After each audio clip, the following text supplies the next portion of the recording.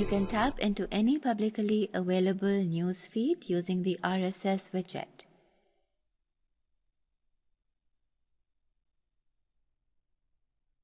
The RSS widget is located in the social area of the widgets panel. Drag and drop the RSS widget into an area of your page.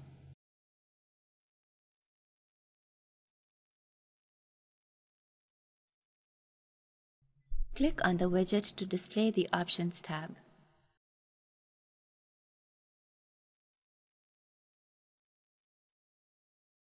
Click the gear icon to display the Properties panel.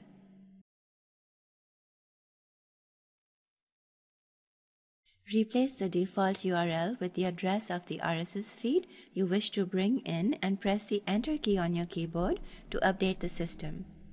You can now close the Properties panel and proceed to edit your layout to better suit your design needs.